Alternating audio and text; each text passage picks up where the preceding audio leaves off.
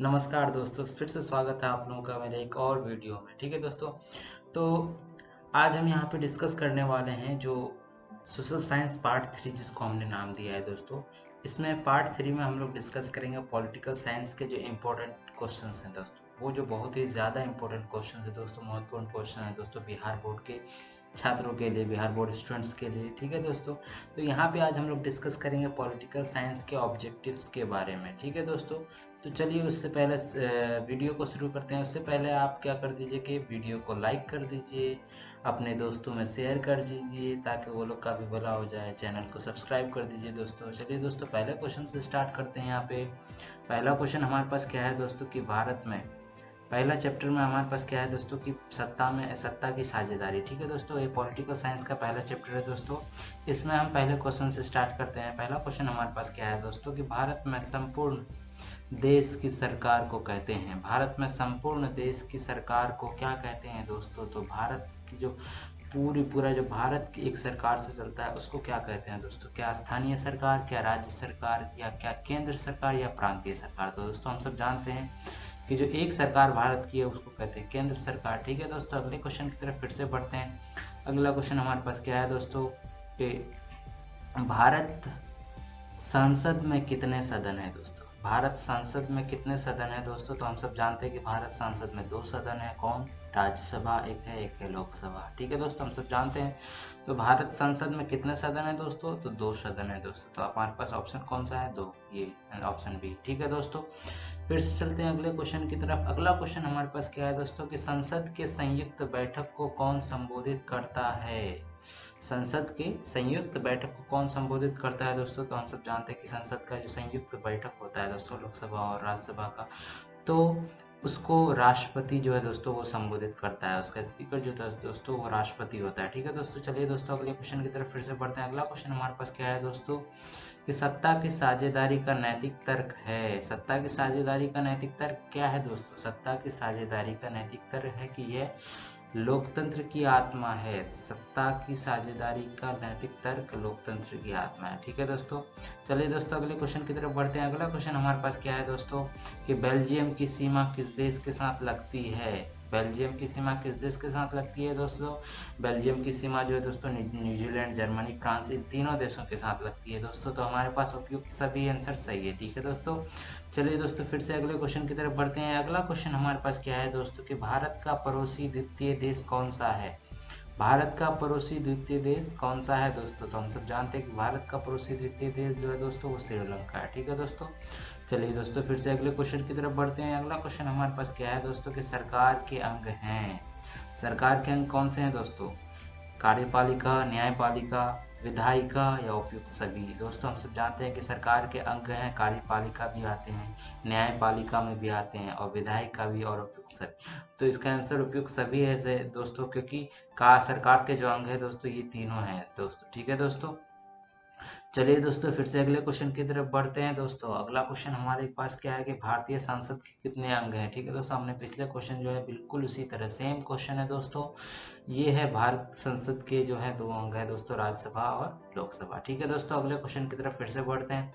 अगला क्वेश्चन हमारे पास क्या है दोस्तों कि सांसद के वेतन का निर्णय कौन करता है दोस्तों? सांसदों के जो मेंबर्स होते हैं, एमपी मेंबर्स ऑफ पार्लियामेंट जो होते हैं दोस्तों, उसके जो वेतन है, उसका जो सैलरी है दोस्तों, उसका निर्णय कौन करता है दोस्तों? तो उसका निर्णय पार्लियामेंट करता है। उसका मतलब है कि उसका निर्णय जो है दोस्तों वो सांसद करता है कि कितने सैलरी देनी चाहिए, बढ़ानी चाहिए कि नहीं। ठीक है दोस्तों, चलिए दोस्तों फिर से अगले क्वेश्चन की तरफ बढ़ते हैं दोस्तों। अगला क्वेश्चन हमारे पास क्या है दोस्तों कि लोकतंत्र में सत्ता की साझेदारी की आवश्यकता किस कारण से है?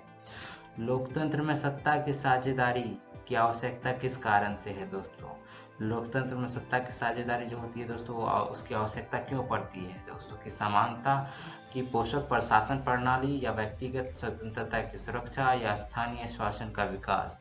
तो ये दोस्तों ये तीनों ऑप्शन जो है दोस्तों उसकी आवश्यकता, उसी की वजह से जो है दोस्तों सत्ता का साझेदारी होता है। ठीक है दोस्तों, तो ये उपयुक्त सभी आंसर सही है। ठीक है दोस्तों, ये 10 क्वेश्चन तो हमने कराया दोस्तों। ये जो है ना की क्वेश्चन दोस्तों, बहुत ही ज़्यादा इंपॉर्टेंट क्वेश्चन है दोस्तों। अगर इसको आप कर लेते हैं यहाँ पे, तो अगले जो है ना अगले टॉपिक, अगले जो कहीं और से अगर आप करना चाहते हैं तो उसको भूल जाइए दोस्तों। यहाँ से अगर कर लेते हैं आप तो कहीं और से करने की आवश्यकता आपको नहीं है दोस्तों। ठीक है दोस्तों, तो ये रहा पहला चैप्टर के 10 क्वेश्चन। ठीक है दोस्तों, तो नेक्स्ट चैप्टर की तरफ हम लोग बढ़ते हैं दोस्तों। अगला चैप्टर हमारे पास क्या है? संघवाद।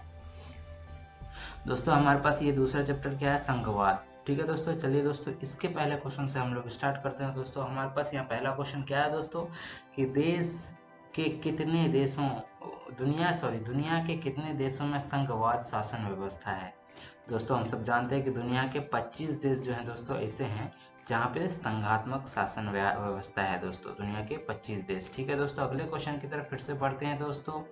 हमारे पास अगला क्वेश्चन क्या है दोस्तों, तो अगला क्वेश्चन हमारे पास है कि भारतीय संविधान के अनुसार शक्तियों को सौंपी गई है। भारतीय संविधान के अनुसार शक्तियों को किसको सौंपी गई है दोस्तों?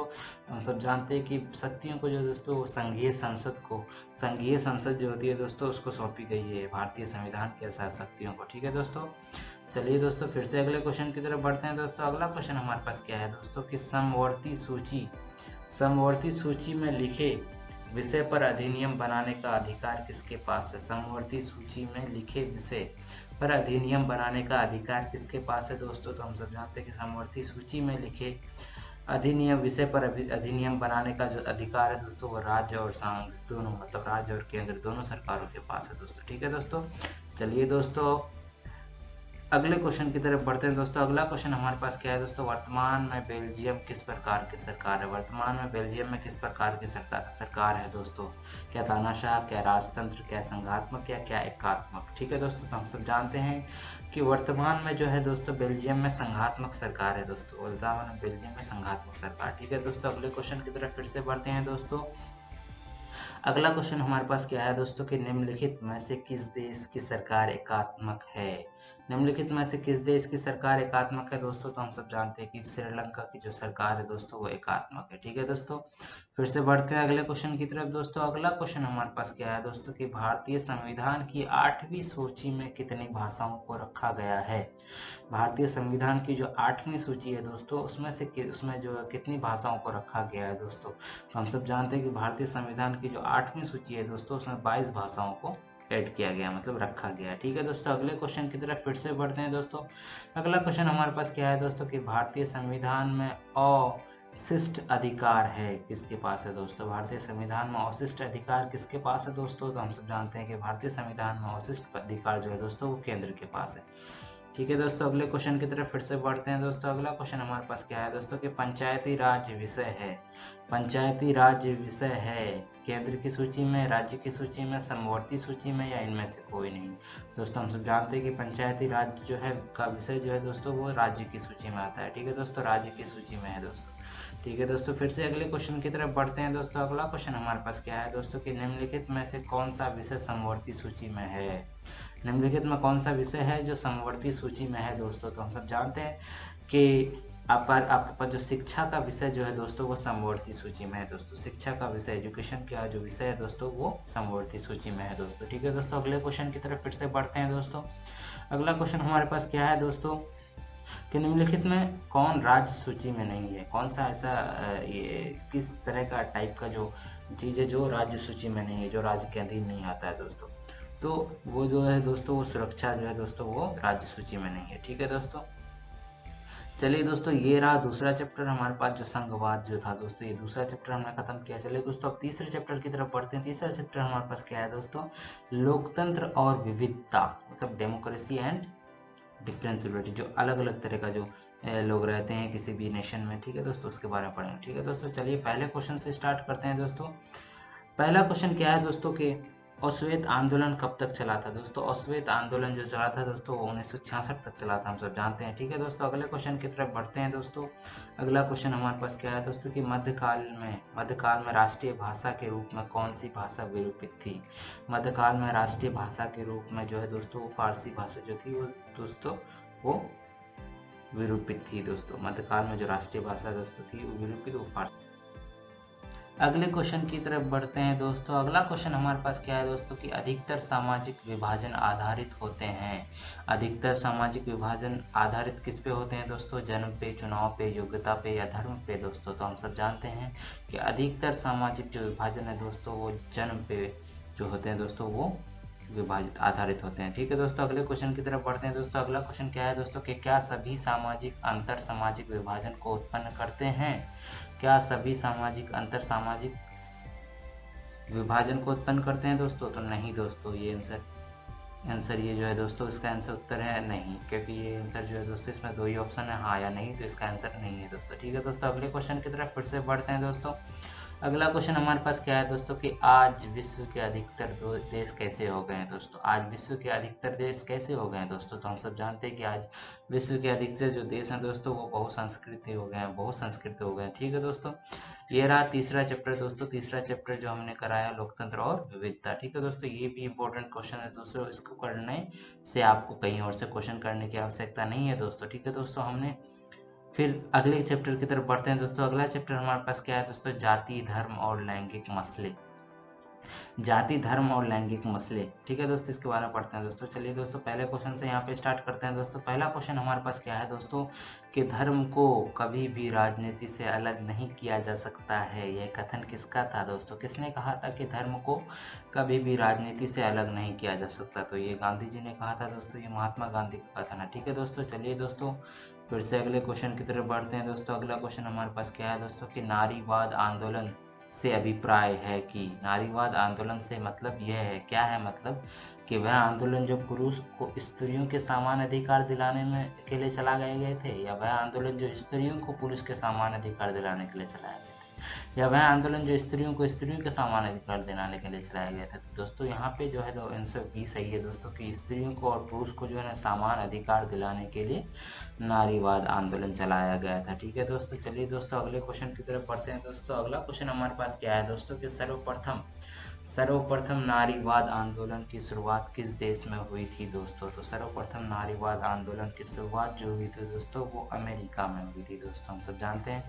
ठीक है दोस्तों, अगले क्वेश्चन की तरफ फिर से पढ़ते हैं दोस्तों। अगला क्वेश्चन हमारे पास क्या है दोस्तों कि भारतीय राजनीति में जाति का कौन सा रूप दिखाई देता है दोस्तों?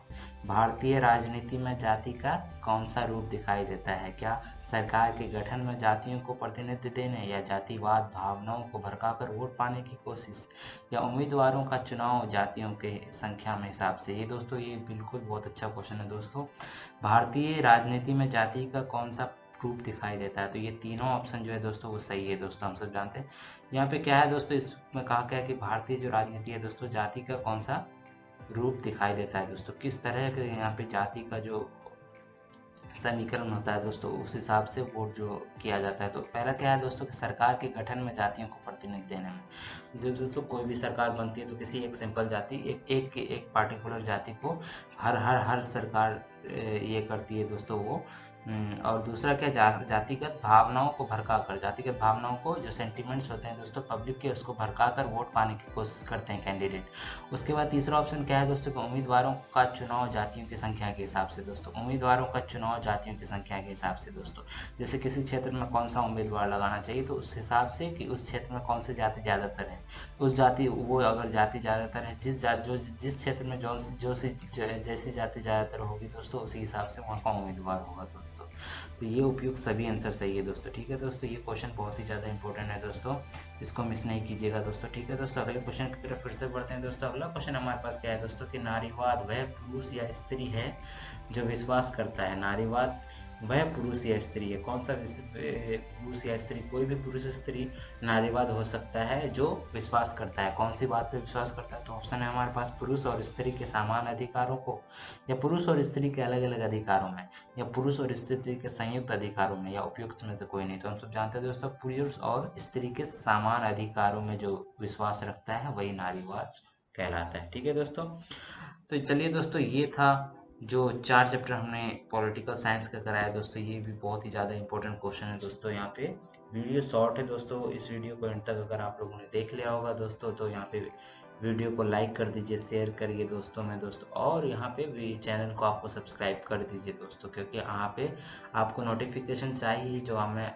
आगे जो बहुत ही ज़्यादा इंपॉर्टेंट जो चीज़ लाने वाला हूँ दोस्तों यहाँ पे इस चैनल पे, बहुत ही ज़्यादा इंपॉर्टेंट होंगे दोस्तों वो चीज़ें। ठीक है दोस्तों, तो आप चैनल को अभी से सब्सक्राइब कर लीजिए, बेल आइकन बगल में दिख रहा होगा दोस्तों, उस बेल आइकन को दबा दीजिए। ठीक है दोस्तों, आपको नोटिफिकेशन हर चीज़ का मिलता रहेगा। ठीक है दोस्तों, तो चलिए दोस्तों, thanks for watching and bye.